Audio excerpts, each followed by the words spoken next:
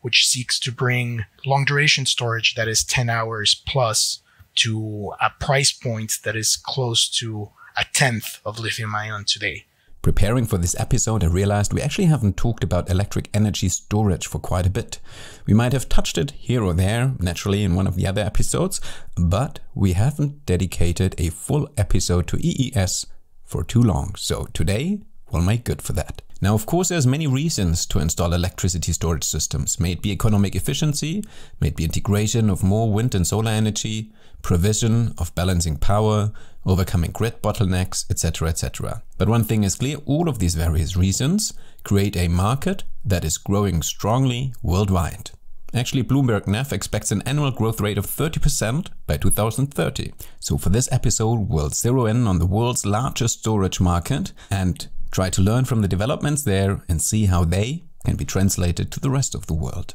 Stay tuned. Welcome to the Smartery podcast, a podcast for and with the creators of the new energy world. A world in which energy will be renewable, decentralized and digital, bringing together electricity, heat and mobility. Let us show you how we will get there and who will get us there. My guest today is Sergio Duenàs. He has extensive experience in both the political and regulatory space all around the electricity, oil and gas industries. And currently, he's working as senior consultant at Strategen, where he primarily focuses on policy and regulatory efforts for the Californian Energy Storage Alliance, CESA. You might actually remember that last year we had a full CESA episode. So great to have you on board, Sergio. How are you doing?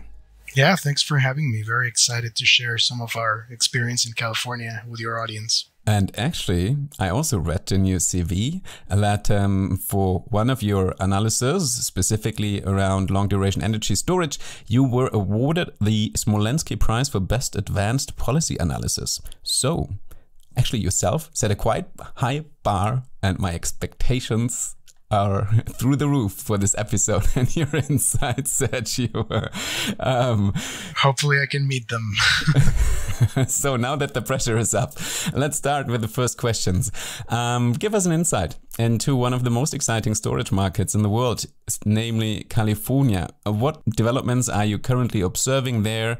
What developments are happening in the US and how do they differ to California?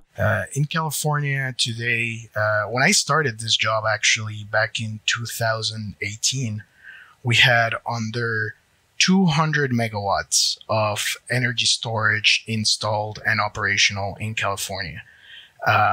Today, we're over 4,200 megawatts, over 4,000 megawatts. So very rapid acceleration of the deployment pace in California, mainly driven by our quite ambitious decarbonization goals. The state has set itself on a path to fully decarbonize by 2045, something that is, way quicker than the pace of the rest of the country, although other jurisdictions have started having their own decarbonization efforts and, adopting their own regulation.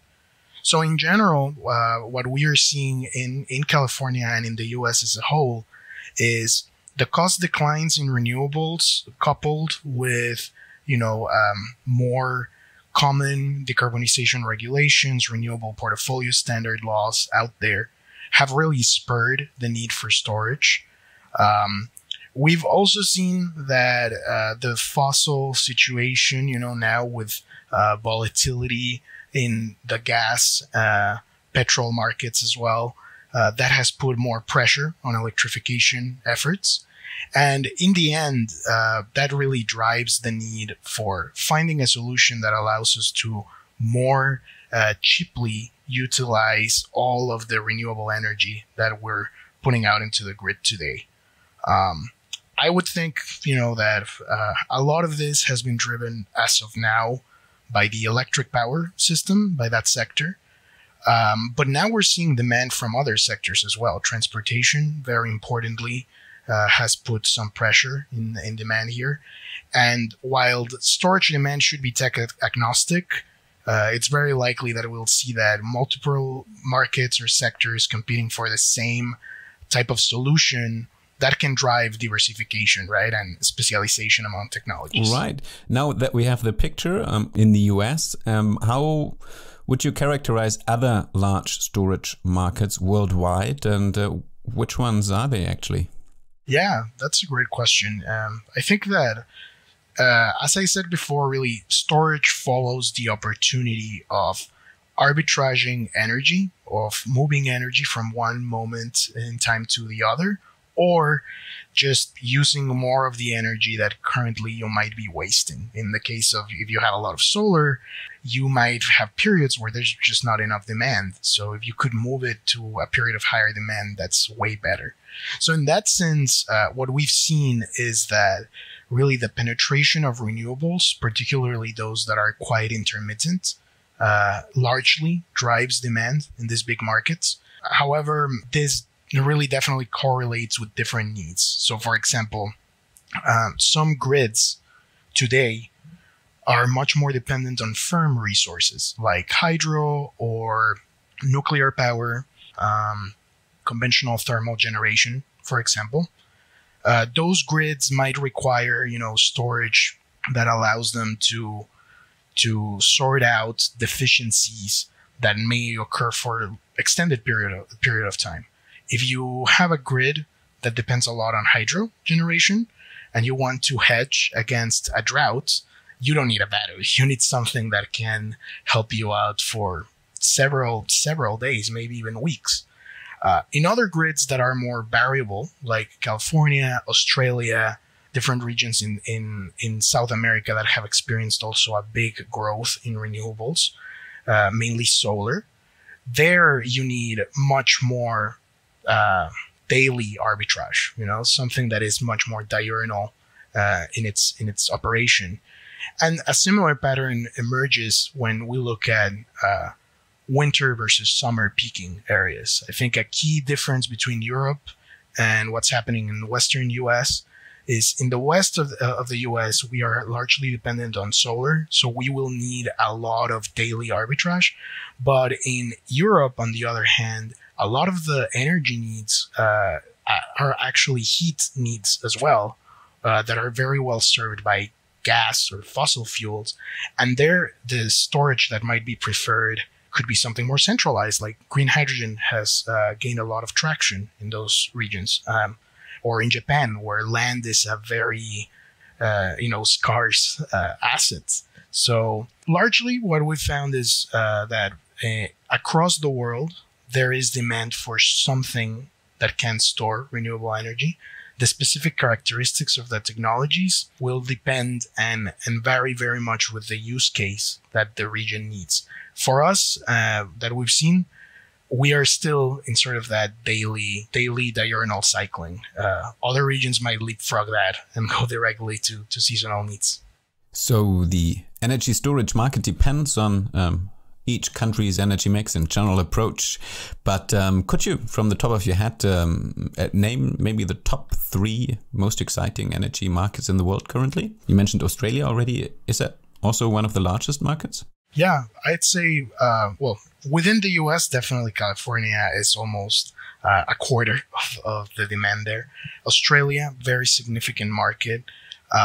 In Europe, for green hydrogen, I think there's a collective interest there. And finally, China. China is really a player in the sector that has moved from almost a net supplier to now being a significant part of the demand as well. Well, that makes sense that China is part of that list. Now, we've talked about the markets and the developments. Let's talk about the technology. Which technical trends do you see in storage installation? Yeah, well, in the US, across the US, what we've seen is a large spike in interest in pairing resources, mainly existing renewables with storage technologies. This is largely due to tax incentives and also some land use constraints in different geographies of the US, development of solar and wind, started and sort of continued very aggressively. And now a lot of those locations that could now be prime for storage development are being hybridized so that we have, the ability to make sure that storage is being charged from clean renewable energy while firming that output and making it more certain for the ISO, for the system operator in general. Other important trends that we've seen is there's a lot of interest in new ways of coupling resources, particularly these that are inverter-based, like solar, wind, and batteries. While there's a lot of interest there because it could yield, very important cost reductions and savings, let's say the innovation in the technology side has been quicker than the innovation in the regulatory and standards side. We still need to catch up there to make sure that these new forms of deployment that could yield significant savings can actually be achieved while following all the rules and regulations. And finally, I think that there's been a very significant growth in the interest of alternative technologies beyond lithium-ion. So CISA, we are a membership-based association. We have members all across the storage ecosystem, and we are completely technology neutral. We have members that develop different technologies or that seek to optimize or integrate these technologies. And now, with the increased demand for lithium-ion, not only from the power sector, but also from transportation and other players, we've seen that load-serving entities are really interested in how other alternative technologies, long-duration technologies, can meet their needs. Also, technologies that may not have thermal runaway issues, that do not encounter safety risks like lithium-ion. There's a very important aspect to that for urban distributed deployments. And finally, at the end, it's really about driving costs down to make alternatives viable. And in the US, the federal government has started this commitment. They call it the Long Duration Energy Storage SHOT, which seeks to bring long duration storage that is 10 hours plus to a price point that is close to a tenth of lithium-ion today. Because that will really spur very quickly decarbonization if we achieve reductions like that. So definitely we're seeing more interest in that area. Well, down to a tenth, that really would be a significant drop. That would be amazing, just for the financial viability. But speaking of which, because you just said, sometimes technology moves faster than regulation. Another issue is often with innovative technology is that somebody still needs to figure out the business model around it. So do you see some exciting new business models emerging for the storage deployment in the US? Yeah. Well, in California, we basically the biggest market operator in the state, the California Independent System Operator. They've developed a participation pathway for storage resources called this non-generator resource pathway, or NGR, as we call it. This has really become sort of an example across the industry in the US as to how big front-of-the-meter utility scale resources that are fully bidirectional, they can charge, discharge, do everything, how they can participate in the grid. The CAISO has continued that sort of innovation by creating other pathways now for paired resources, as I mentioned, like hybrid and co-located resources. So we see that is basically the vanguard today of participation pathways across the US. Other jurisdictions are doing something similar, trying to create their own frameworks. I think importantly, the organized markets that are subject to the most, stringent decarbonization goals, they have much more incentive to try to figure this out. Like in New England, New York, there's much more talk about it. However, there's still very important ways or very important products and services that storage can provide that we have yet to understand how to monetize effectively. And I think a key one here is resiliency. Resiliency has been such a point of conversation in the west of the US and also in Australia, for example, with climate change-induced wildfires being more severe every year. Ratepayers definitely are interested in finding ways to be self-sufficient and to be able to keep having, the lights on regardless of any event.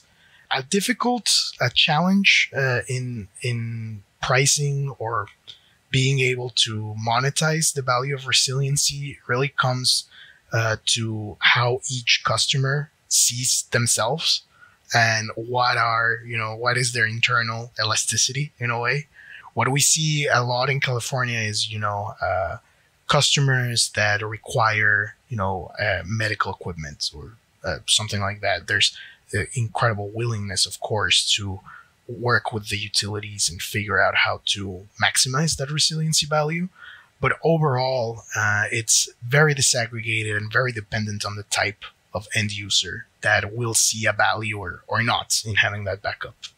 That's fascinating. Also, it was fascinating to hear that how the Californian approach can differ from the approach in New York or New England, as you said, because I guess coming from listening to this as a non-American, you would assume your own country has one market and there's not many difference between East and South and West and North. But in the US, it really is a lot of small markets with very different approaches. And I guess you have to go state by state. That's also an interesting takeaway already. You actually have your own upcoming initiative. It's called To Shape and Scale Storage Markets Across US West. So what is it about? And the name already says it is beyond just California or a state. So it does include several states. Yeah, so as part of CISA, we have created this new initiative. We're calling it a form of special project or special initiative called WEST, the Western Energy Storage Task Force. We have approached this issue of how do we plan regionally, comprehensively for the future of the electric system. And as you just mentioned, in the US, we have jurisdictions are very much independent in how they regulate or how they carry out their business. So what has occurred is that in the Western US, each different load serving entity or state has their own planning process. And within those planning processes, it might be that they are not considering decarbonization or storage alternatives at all, making it, quite easy to keep utilizing the legacy conventional systems rather than thinking outside the box and evaluating fairly these alternative options.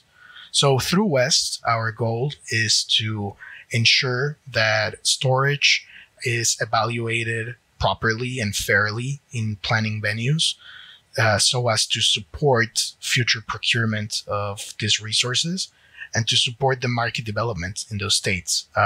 We seek to share the lessons that we've learned in our own California work and make sure that other places don't commit the same mistakes we have and that they don't need to trip in the same rocks, so that way we can make storage a mainstream resource across the region. There's a lot of talk about regionalization, and with decarbonization in the West, resource shifting is a concern. So yeah, we really want to give as much as we can to these other jurisdictions and make sure that we are successful in the region. So a lot of work that needs to be done to scale storage even further. Fortunately, we are already seeing a good growth. So currently, what are the main drivers behind purchasing energy storage in the US? And do they also differ from state to state? Yeah, that's a great question. I definitely think that they differ from state to state. In California, storage purchasing began through, direct legislative action. AB 2514, Assembly Bill 2514, just directed load serving entities go out there and buy. And that really drove the market to sort of connect buyers with sellers and better understand that Today, almost 10 years after AB 2514, today I think the largest driver for large-scale buyers is meeting their decarbonization targets while minimizing costs. That the only way to do so is with more renewables and storage of some form. For smaller scale buyers, like end users, the key benefit is being able to manage their bill and being able to have backup power and some form of resiliency. We are in this system, managing your bill is very important. We have time of use rates in the state of California, and we're moving closer and closer to real, market prices being communicated directly to end users. So this gives a lot of benefit. And as we're seeing, fires and complications with the transmission system on the rise, resiliency is becoming a key factor for end buyers. So that's interesting. So on the one hand, you might have economic considerations, especially when going further, as you mentioned, and we might see technological advances that really let the price drop to a tenth. But now you brought up resiliency, which makes sense with the wildfires. So is resilience and maybe the idea of self-sufficiency the same, or might that be even another driver that people just really want to have, only depend on their own, which probably is a very American thing to do, I would assume. I think as a non-American, I love the way you asked that question, because it's very true that I think it's a cultural thing as well. Resiliency and self-sufficiency pose an interesting challenge to the system. First, because this is a system that has been based on collectivizing expenses. For it to actually be economic, affordable to all end users. So the more participants that we have in the grid, the more people that are dependent on the grid to access their power, the cheaper the grid will be for everyone. But in recent years, and with a lot of climate change induced complications, I think that there's a growing movement towards being able to not only isolate for your own needs, but to collectively, in a community, a set of blocks, maybe a whole city, have its own microgrid. Those are very interesting technologically and in a regulatory way as well. But it definitely will pose a challenge to the future of the grid as to where we're moving towards a bigger, more centralized, optimized apparatus like we see in regions that are, expanding their interconnection, connecting with other neighboring regions, or towards much more separate distribution level microgrids that coordinate between each other. That is pretty much the discussion about the future. And in both of them, we will need storage in some form. That is super interesting. Two aspects. On the one hand, that you mentioned, this is not only about a homeowner just, being independent by himself with having PV on the rooftop and storage in the garage, maybe connecting his car, but it's actually an idea that's bigger, that might have the scale of a block or a certain street or district. That's quite interesting. And I never thought about it that, yes, of course, we always talk about the decentralized, network and distributed network. But yeah, you're right. What we do not want to have is a disconnected network, because then the whole idea of smart grid, etc., won't come to fruition. And the whole load balancing of renewables, etc., will probably not work. That is a really interesting problem that we actually have never discussed here on the podcast yet. So thanks for bringing that up. And I hope in another episode we can actually dive deeper into it. So as we speak here and record this episode, it's actually the 30th of June. And just today, while reading the news in preparation also here for this episode, what was trending is that the US Supreme Court ruled that actually the EPA does not have the authority to impose the energy strategy on the various states and to really rule out or force states to reduce the use of fossil fuels such as gas and oil. So what's your spontaneous opinion on that situation? No, you did not have much time probably to give it a lot of thought, but maybe you were talking already about it with your colleagues. And how do you think will that affect America's Clean Energy Act? My reaction, first, I need to start by saying that I'm not a constitutional lawyer and that my thoughts are just mine. The Supreme Court decision sort of cuts to the role of the EPA, and the discussion is whether if Congress bestowed upon the EPA the ability to set fleet-wide limits or regulations, as they are trying to do so here. And the Supreme Court concludes that Congress did not bestow that authority upon the EPA. Will this materially change conditions across the U.S.? The answer, as it usually is it depends.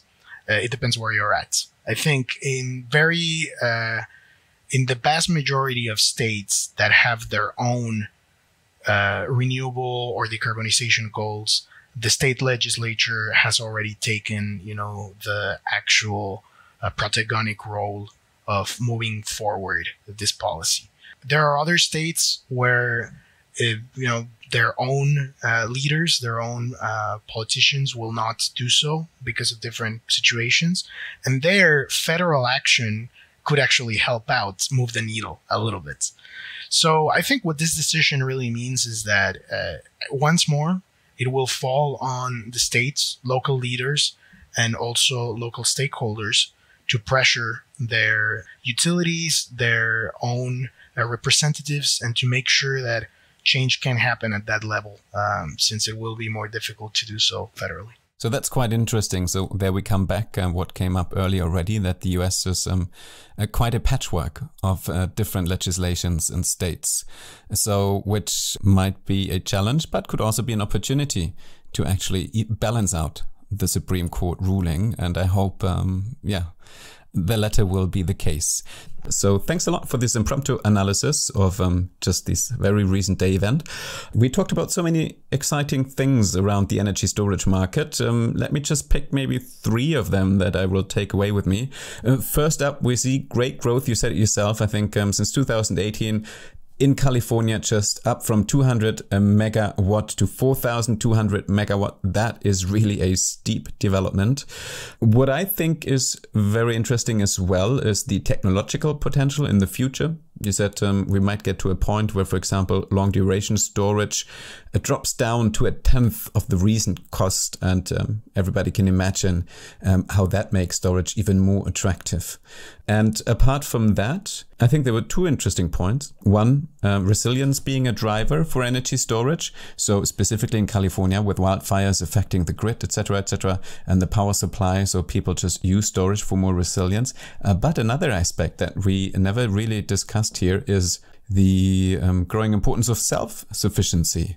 That not only homeowners, private homeowners want to be self-sufficient, but even smaller communities, districts or streets are going for self-sufficiency. And that this actually, on the one hand, for storage is a good development, but for the grid as such is a tricky development, because it would sort of disconnect them from the grid, thus bringing about big challenges when it comes to realizing a nationwide decentralized smart grid catering to the specific demands of renewables. So interesting development. I hope we'll keep an eye on that here as part of this series.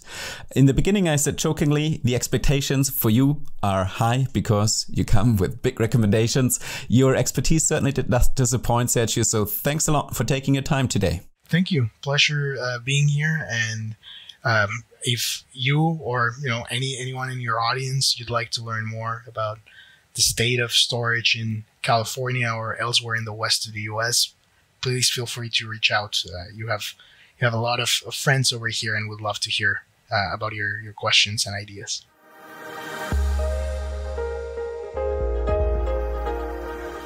You can find everything about future-proof solutions for renewable energy storage and innovative battery technologies at EES Europe, Europe's largest and most international exhibition for batteries and energy storage systems.